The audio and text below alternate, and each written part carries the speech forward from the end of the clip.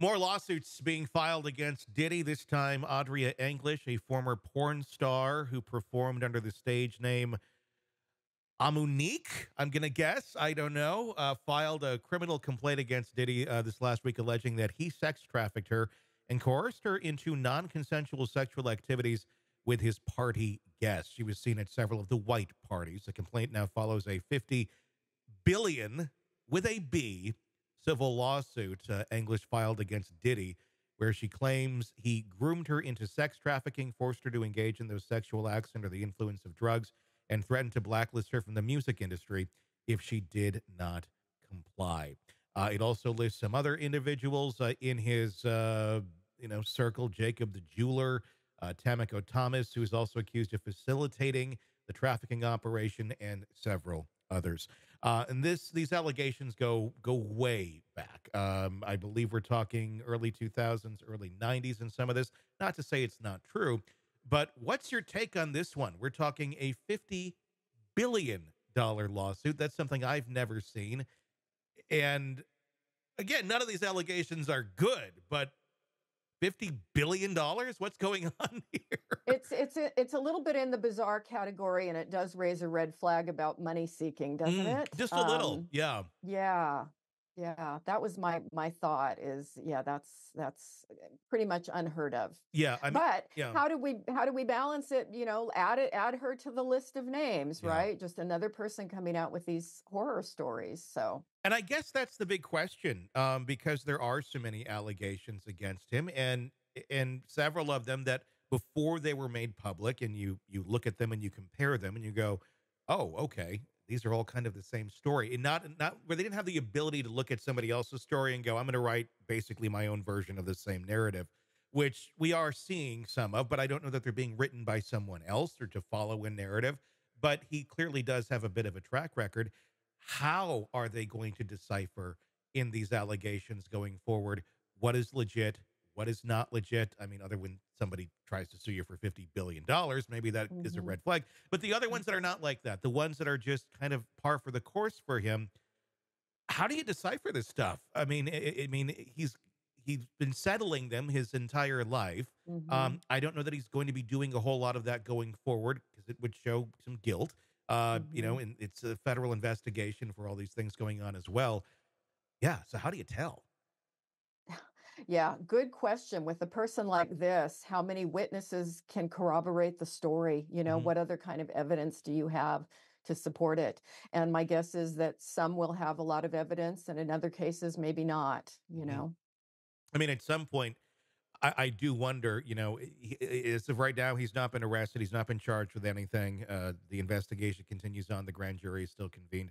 Um, at some point, is it just going to just be kind of like Cosby, where not every single one of them is going to go to a trial, or Epstein, where it's just like add your name to the list, Right. and then you end up on some sort of giant graphic that's just like Yeah. making up the face of the perpetrator that we end up seeing in a documentary at some point.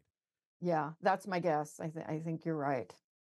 It's just one of many charges against him.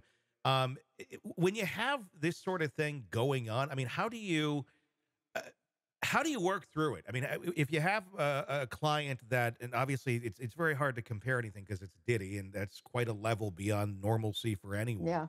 But anyone who's being accused of these sort of things, I mean, how do you work with them? I mean, especially if it looks pretty damning that this stuff is true, but they're saying, no, I didn't do these sort of things. I mean, is that something to work with to try and help them get to a point of understanding, like, look, you are guilty, or I mean, someone like that, clearly there's something mentally wrong and they need some sort of help to get back into the train of reality.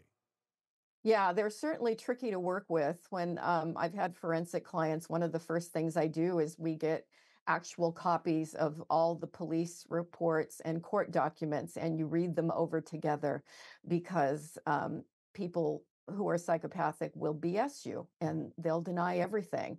And so I think that's not a typical thing that you do in therapy with someone is get their court records or whatever. But if they're a mandated client, which a person like Diddy would have to be a mandated client, he's Yeah. not going to do therapy willing to come in to work on change. You have to get them to face reality or you can't go anywhere with them. So I mean, he made the claim in that video that he now deleted after he got caught with the Cassie, where the Cassie video came out, where he apologized and said he's been seeking therapy or counseling or what. mhm, I mean, who mhm, knows if he did or not? Kind of mhm. doubtful. Doubt But it. but if you were sitting there with Diddy and he's like, I'm seeking counseling and therapy because I have this penchant for beating up women and treating people horribly. I mean, how do you pull somebody like that back if they just continue to do those sort of things without any consequences and keep living that life, but publicly facing, they're saying, oh, I'm getting help. I mean, is there help?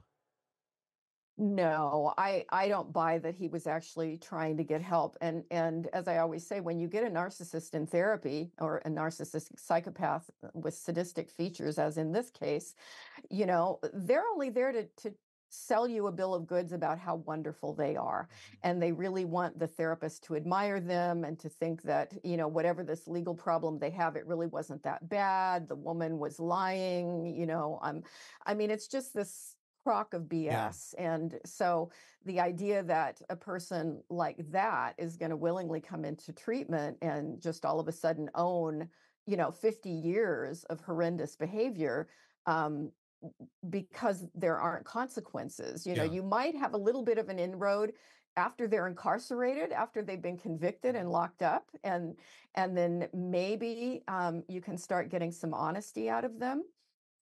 And that happens sometimes in prison. But until there are big consequences, I don't see a lot of personal growth going on. Yeah. I mean, could it almost be a detriment to someone like that therapy if it just becomes an outlet for their narcissism? Exactly, exactly. Narcissists just want to come to therapy and tell you how great they are, and the therapist is supposed to, accept the money for the hour and Mhm. smile and nod and confirm, gee, your glow is so brilliant, and let me bask in it with you, Yeah. And that's not what therapy is about, but that's generally what they want when they walk in the door. Hey, thanks for checking out the video. Be sure to follow us wherever you download podcasts, and especially Apple Podcasts, where you can get advanced episode and premium content on our premium channel right there. Also, be sure to follow us on social media so you don't miss any breaking updates on the stories that matter to you most. We're on TikTok, X, Instagram, Facebook. Just search Hidden Killers Podcast with Tony Brueski, and you'll find us right there. Again, thanks for watching.